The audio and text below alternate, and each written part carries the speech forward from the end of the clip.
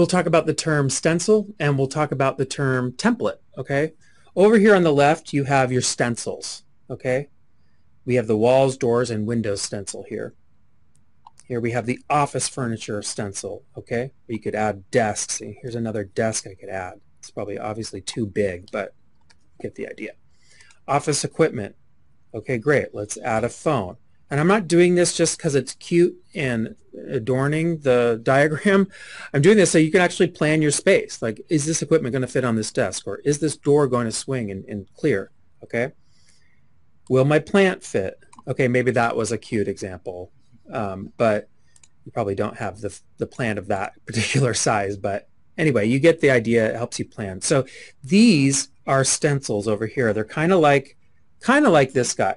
If you ever did drafting, or if you are an architect or a professional designer of some kind and you still do draftings on paper, I think of the stencils like this thing here.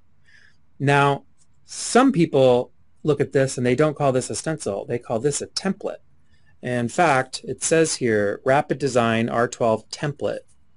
So in Visio, don't think of this as a template. This is a stencil, okay? A template in Visio is what you see when you go to File, New, okay? These are templates in Visio. It's like Word templates. When you go to Word and you go to File, New, you see templates for things like resume or fax cover sheet, okay? And then you open that fax cover sheet template and you can fill out, you know, your business name, your fax number.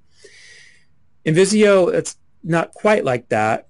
Once you open a template, it's blank and it lets you fill in your content. I'll show you here. So I'm going to open up a map template. Here's a directional map template here. I'm going to open that guy up. And notice it just gives me a blank document. There's no fill in text here. There's no placeholders. It lets you do that. And then you might be thinking, well, what does a template then give you? It gives you stencils that are related to that template. So we opened a map template because we're going to show people how to get to our building. And we've got all sorts of things. We've got a quick shapes template here where we can add a building. Maybe this is our building that we work in, okay? We'll go to landmark shapes and we will add a tree here, okay? Go to our roads and add a road here. And again, I'm going to add a road and I'm going to connect this road here, okay? Because it's a one-dimensional shape. I'm going to connect this row here. I say road. I said row, I meant road. Connect this road here. Okay. So that sort of gives you an idea of, you know, how to connect these shapes and use these stencils and this template all together to make your diagram.